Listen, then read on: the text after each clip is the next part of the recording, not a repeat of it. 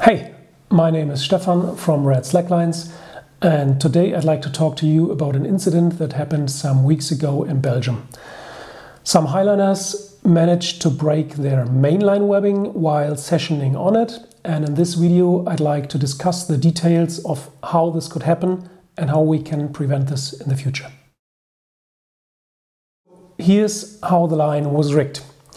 They had an 80 meters line rigged on dynamite main webbing with a Dura-La-Vida loop in the center, and they had a parsec backup connected with a quick link to the Dura-La-Vida loop and attached to the anchors. The static side of the main webbing was a sewn loop, and the tensioning side was attached to a Lynx 4 weblock and tied back with an anti-slippage knot.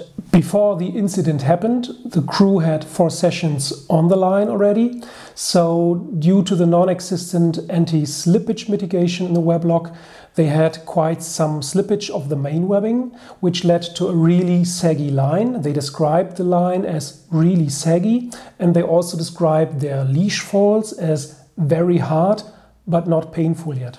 For the 5th session, one highliner decided to get on the line with a unicycle, so he decided to tie his leash a bit longer, and of course he stood a bit higher because he was on the unicycle. And when he took his first whipper into the leash, the crew at the tensioning side heard a loud kind of metallic noise which they couldn't really locate. They checked the rig but couldn't find any source of the sound, so they suggested this might have been a shackle that just dangled onto a tree or something like this. They told the highliner with the unicycle everything's fine, so he continued sessioning. He had a second whipper into the leash, and during his second whipper the main line broke in the weblock. Nothing serious happened during this mainline failure. The highliner got caught by the backup.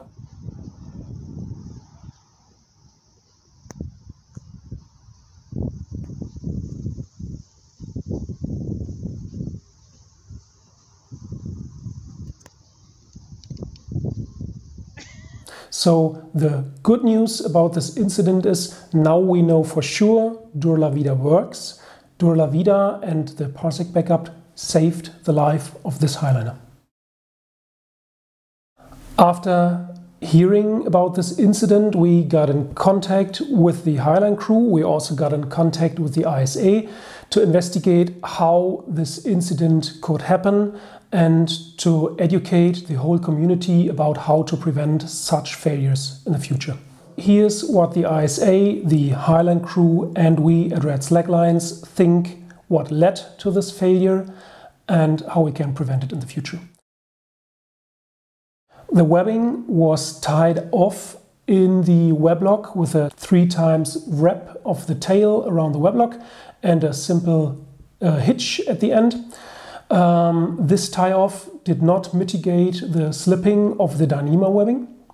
So during every leash fall the webbing slipped a bit, which led to a really saggy line as the Highline crew described it.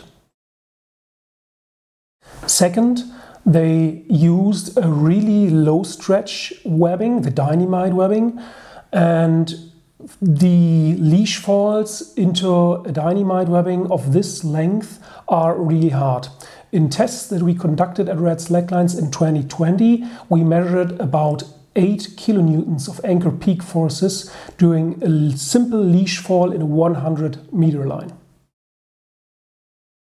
Third, the unicyclist stood a bit higher and had a longer leash, so the overall force of falling into the leash was much higher than a simple leash fall from walking.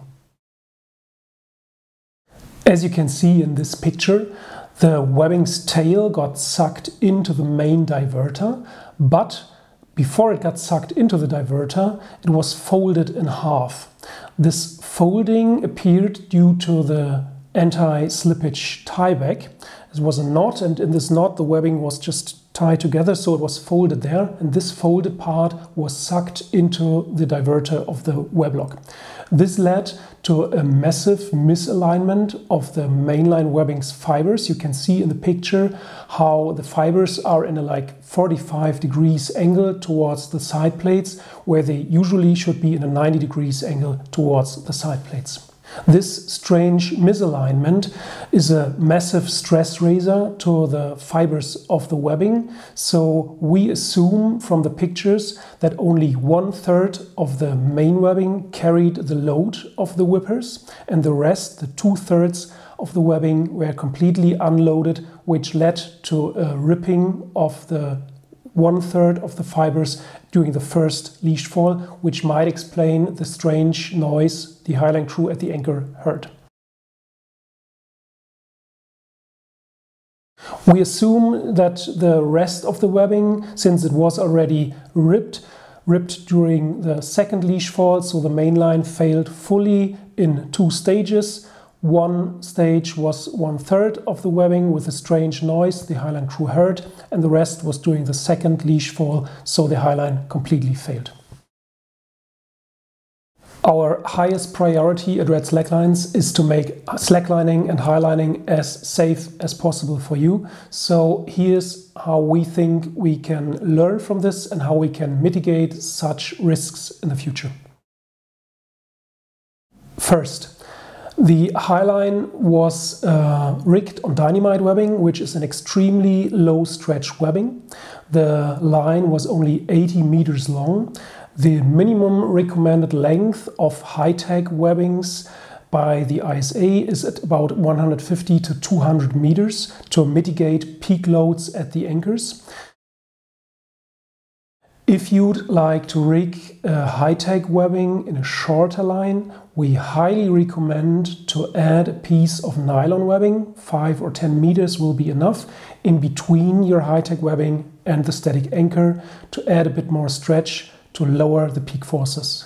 In tests that we conducted at Red Slacklines, we could measure that the peak forces in a 100-meter high-tech line went down from 8 kilonewtons to about 4.5 kilonewtons, so this really lowers peak forces at the anchor.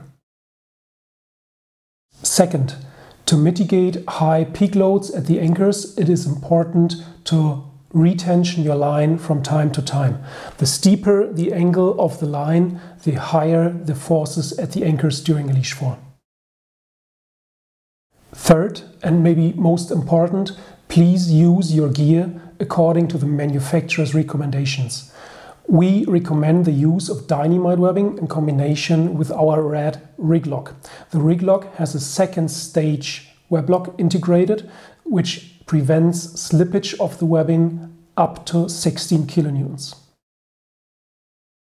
Fourth, if you or your crew realize any kind of strange behavior of a setup, like kind of strange noises that you don't know the source of, please get off the line and check your whole rig. Please also open all knots and check what's going on below those knots. We believe that the tieback prevented the crew from realizing what's going on with the webbing inside of the weblock. So in this case, please open your tiebacks, check if everything's all right, and only if you are sure everything's 100% safe, you can continue sessioning. Fifth, and maybe the most important point, the Highliner got caught by his fully functional backup.